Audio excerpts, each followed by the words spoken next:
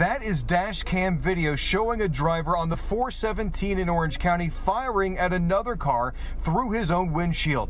It's an intense moment, and the video was posted on YouTube by the driver, Marco Mazzetta, who says he was trying to defend himself because he believes he or his passenger were in danger of being shot. Florida Highway Patrol says this shows how dangerous it can be to argue with other drivers on the highway. You don't know the mindset of the other driver, that you may accidentally get involved with some type of situation.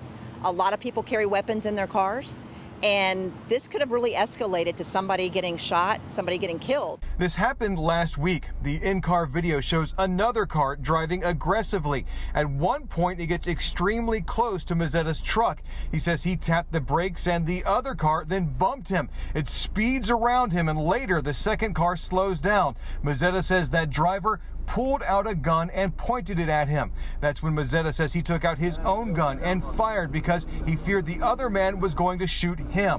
Mazzetta did not want to do an interview on camera, but told me by text, quote, "I'm not a fan of guns. I'm a fan of not getting shot.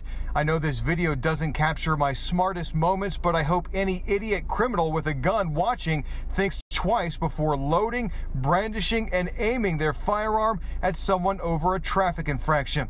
He also says soon after the shooting, he reported the incident himself to the Orange County Sheriff's Office. Now, Mazzetta says he wants to press charges against that other driver for assault. The Orange County Sheriff's Office confirms that it is investigating the incident, but as of right now, no arrests.